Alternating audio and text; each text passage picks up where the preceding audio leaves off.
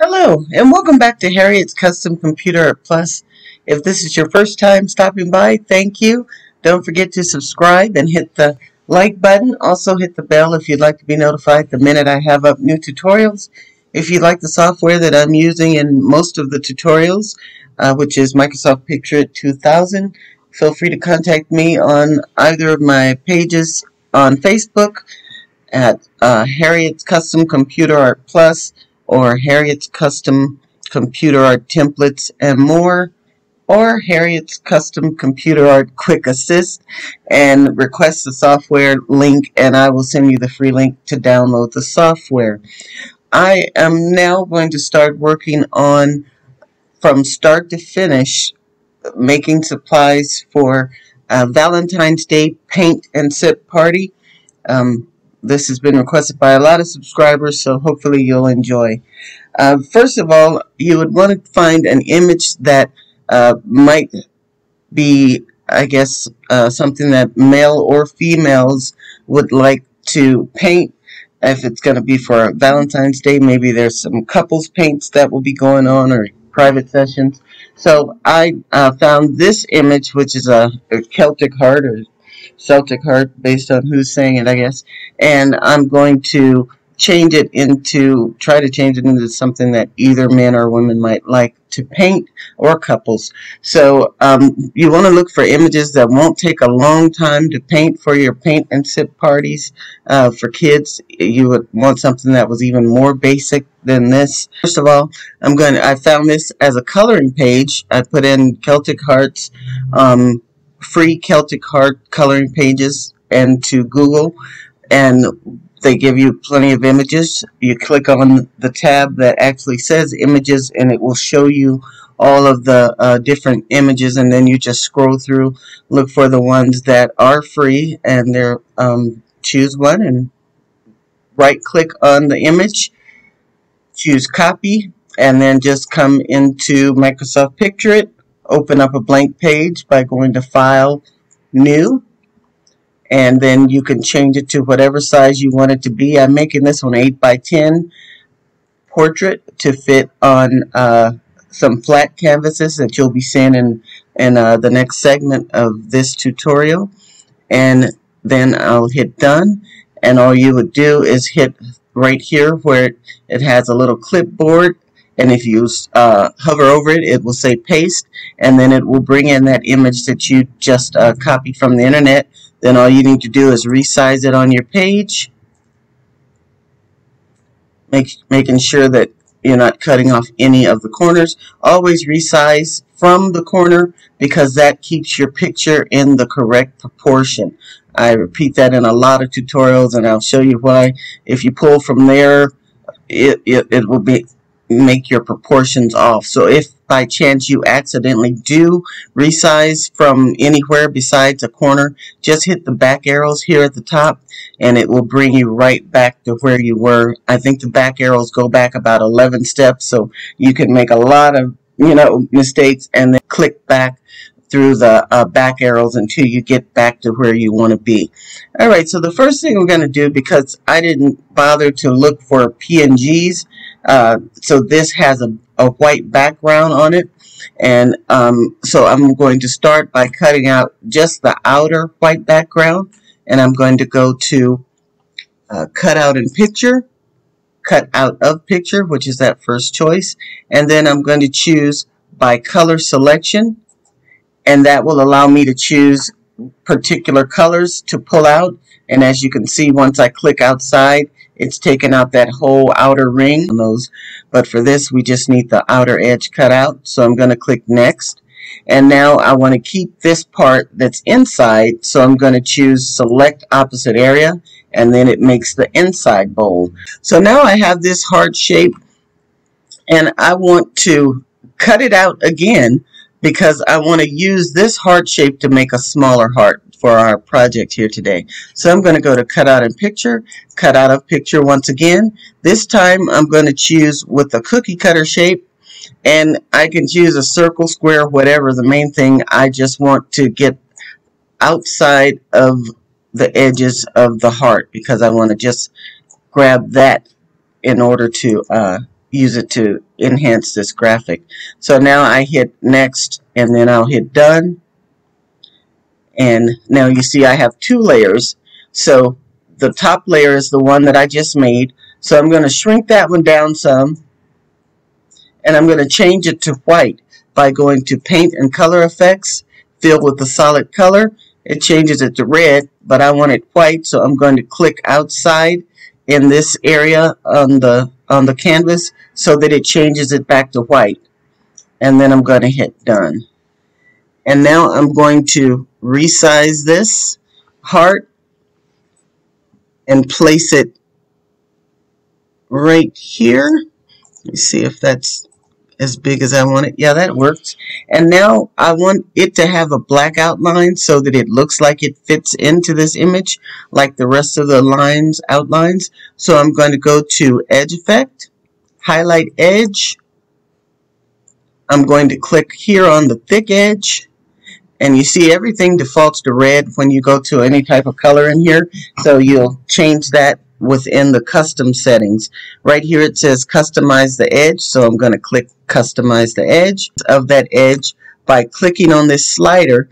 And you can either type in a negative number or a positive number to make it larger or smaller. In my case, I'm just going to slide it all the way down to -100. And I'll zoom in a little bit to see if I might want to bring it up a little bit more. You can thicken it, that edge, to make it mimic the other lines just by increasing the number by clicking up on this little arrow. So now that's good enough for me. That looks pretty good. Next, I want to add a personalization. If you're making these for a couple and you want to put their names on it, you can do that. So I'm going to personalize this one by going to Text, Add Text.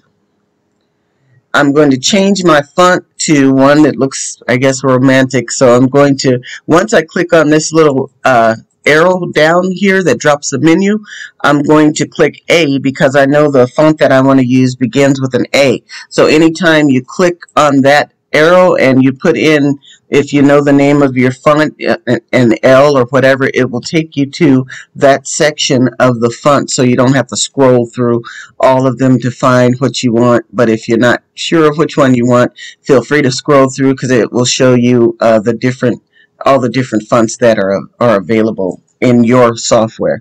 So I know that I want to use a font that begins with an A, and now I just need to scroll through, or is it a B? It might be a B. I'm forgetting. Yeah, I think I'm on my laptop instead of my desktop, and so I have different fonts on different ones. So I'm going to look for a font that's similar to what I was looking for. I'll use Brush Script instead of Amazon. Those are similar fonts. So I'm going to take this up, change it, and Kathy. Taking off the capitals. Oops, why am I still in cap? There we go. I just updated this computer to Windows 11 and I see it has a few glitches because I have the cap lock on and it's it's typing in small letters. So I don't know if anybody else has uploaded or downloaded the new Windows 11, but I like the way it looks, but right now it's having an error, so I'm not sure what's going on with that. Alright. So that's Kathy and Trevor. And then you could put here, I think I'll put like a marriage date. So I'm going to go once again to Text, Add Text.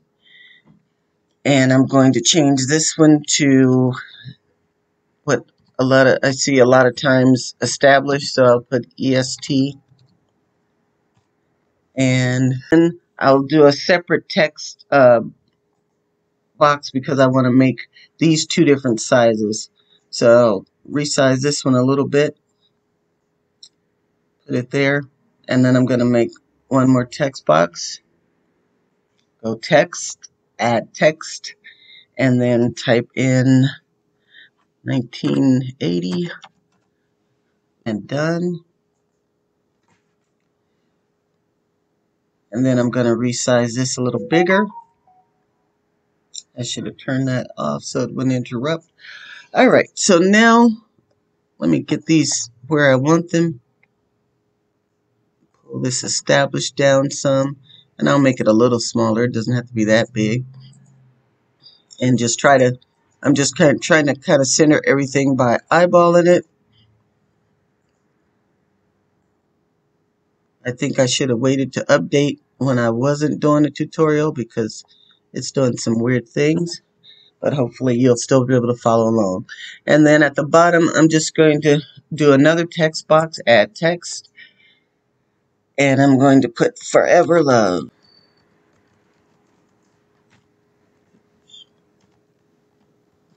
Okay.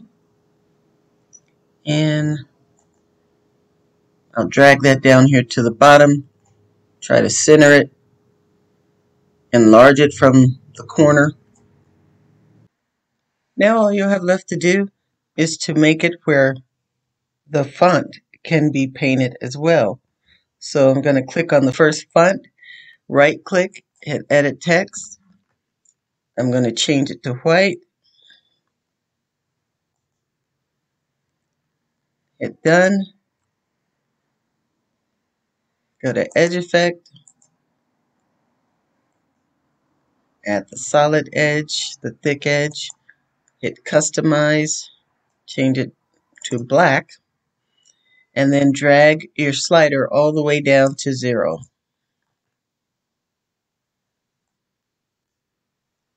Hit done and done. And you're going to do that for each text box.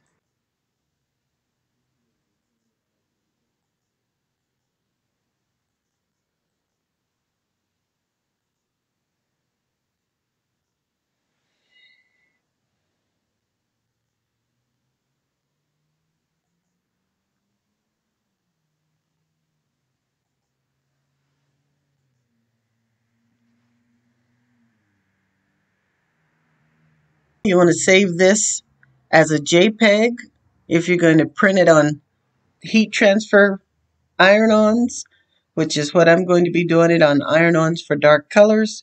If you want to take it into Cricut and cut it out in vinyl, you would want to save it as a PNG. So I'm going to go to File, Save As. I'm going to change the format from Picture It.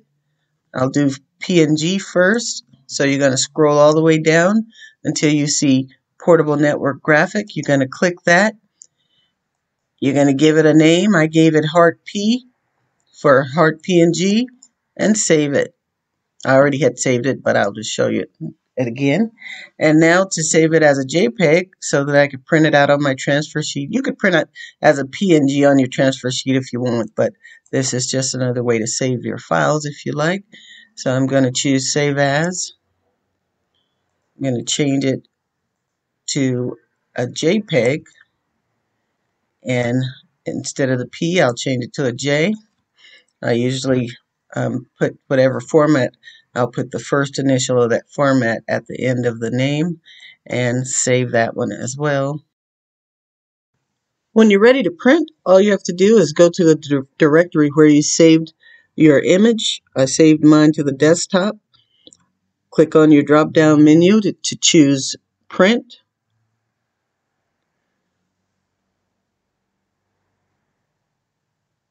At this point, you can choose whichever printer you'd like to use. I also wanted to make sure that I change it to the right format, either portrait or landscape. In my case, it was portrait mode. I changed the size to 8 by 10 because my canvas boards are 8 by 10. Then I chose which format I wanted to print it in, whether I wanted to print in presentation matte or just on plain print. Either one will work for black and white images. Whenever I'm doing color images, I always print on presentation matte because it makes your colors more vibrant and it makes for a sharper transfer. Then all you have to do is hit the print. Now to make your do-it-yourself easels, I take 3 skewers and 2 rubber bands. I stack the skewers together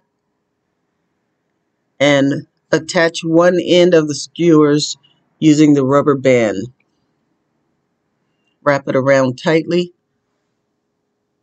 so that they stay in place.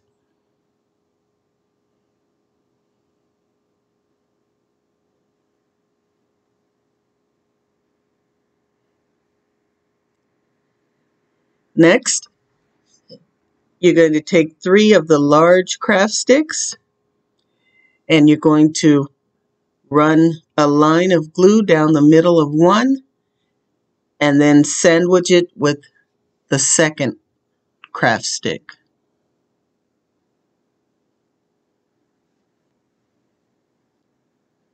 Make sure to line them up and press all the way down both craft sticks to make sure they're adhering completely.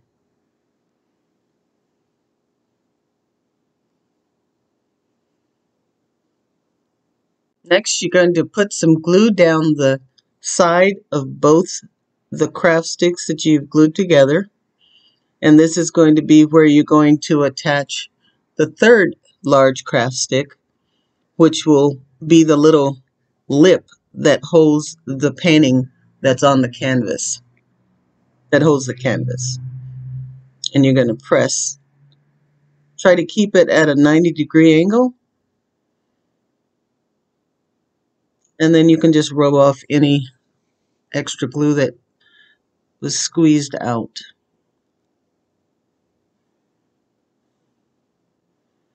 Next, you're going to take your skewers and you're going to spread them in the shape of a triangle,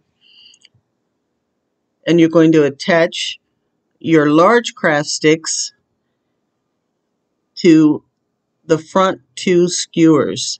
So I'm just going to put a little glue near the bottom of each one of these skewers that are in the front,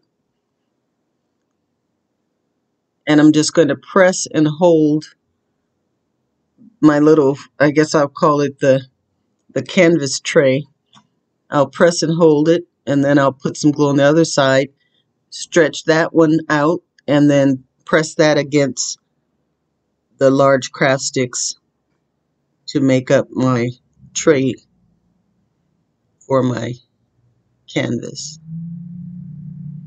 You just have to hold this a little while until it sets up a bit, and you can already see the form that it's taking.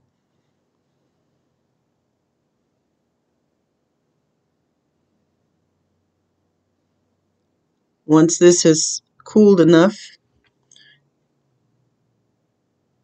you're going to take the 2 smaller craft sticks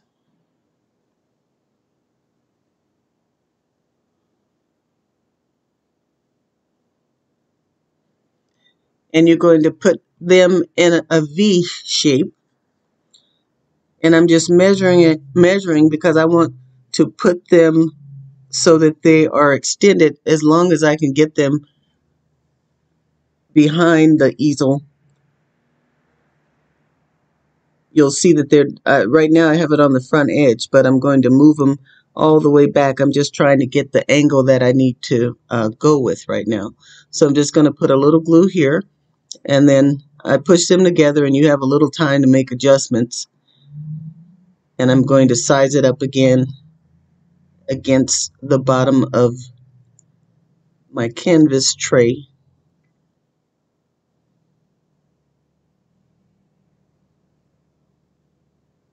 Next, I'm going to put a little glue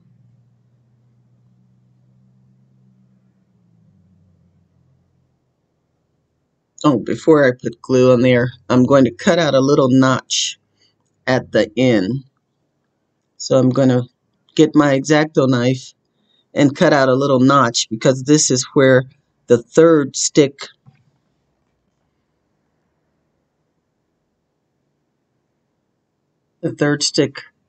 of the easel will lock into this little triangle that I'm cutting out in the back of these two pieces.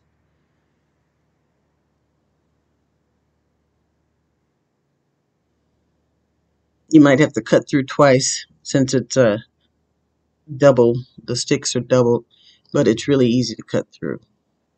And try not to split, try not to split it further than it needs to go. Just be kind of careful when you're cutting out that notch. And now everything is cooled down a bit. I'm going to put that little V under the third leg of the easel and push it up. And then you'll see how I glue it to the base of the canvas tray just by putting a little glue on each one of those tips.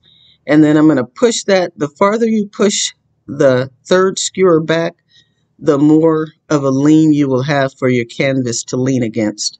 I could have pushed this back a little more, but it still worked out great. But if you want it to go back further, just push those up. Just make sure you leave enough surface from the smaller skewers. I'm sorry, make sure you leave enough surface from the smaller craft sticks to make contact with the canvas tray so that it will stay in place and won't break off.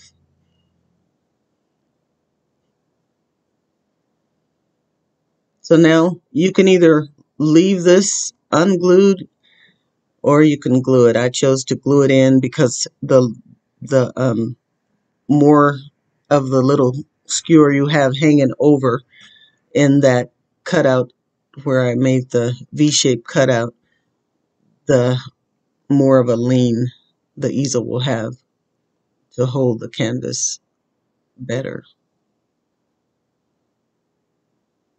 And this literally takes 10 minutes to make. I just came up with this idea because I didn't want to buy easels. And so I thought, hey, make them out of craft sticks. And then I thought of the skewers and worked out perfectly. So you can make 10 of them in an hour or a little over an hour.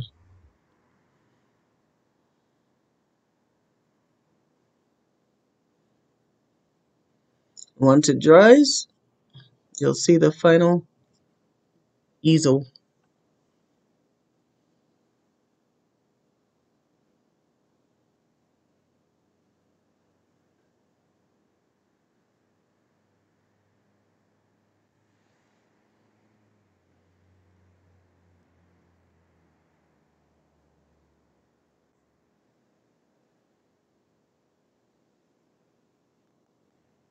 I'm just reinforcing it with a little more glue.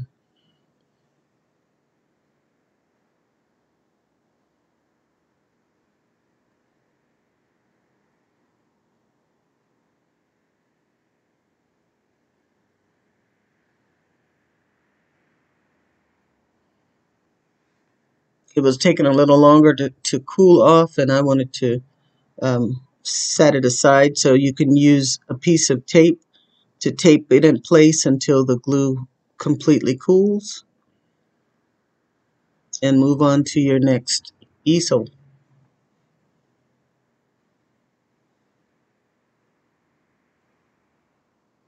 And there's the finished easel.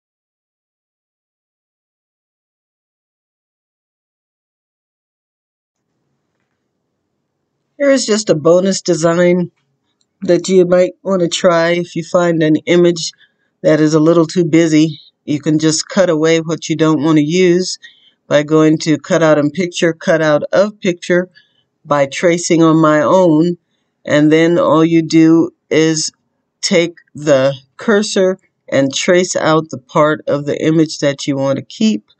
I chose to just keep the rose and the heart inside of that border, busy border, and then I personalize it by adding Trevor and Kathy on the tape or the scroll that goes across it, so it comes out looking like a tattoo rather than just a busy image. So you can do this with any image you find. Just cut out the parts that you want to use by using the cut out of picture by tracing on your own. And you'll see I'll just delete the lower layer, which will take the border away, and now I'm left with just the tattoo image. And I'll add text by going to text, add text.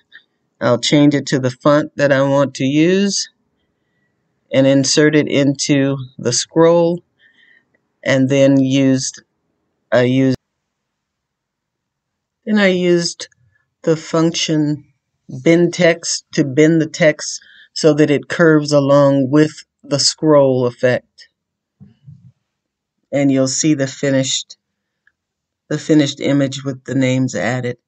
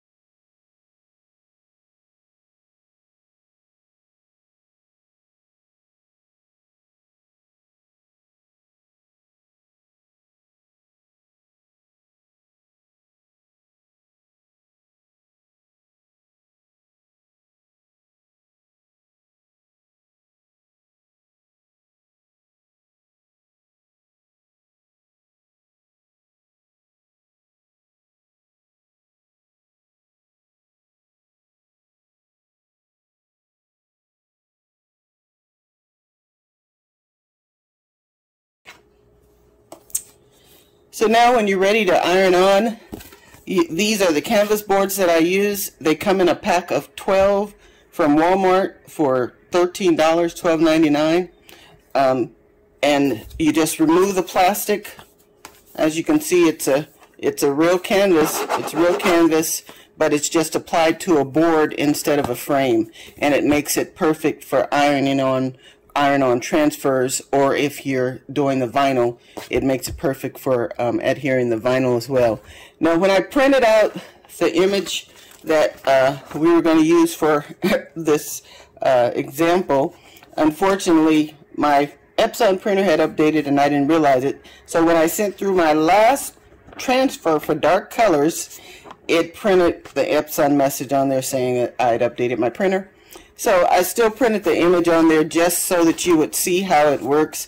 And then since these are 8.5 by 10, I'm sorry, 8 by 10 boards, I would trim this down to 8 by 10 so that it fits perfectly on the board. And then once it's trimmed down, just peel it off.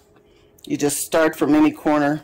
I don't have good nails, but you start from any corner, and it literally just peels off of the backing paper. It has a little waxy feel to it. And then you just lay this on your canvas board, straighten it out and line it up with the corners. Take your heat press, and I pressed mine for 15 seconds to start.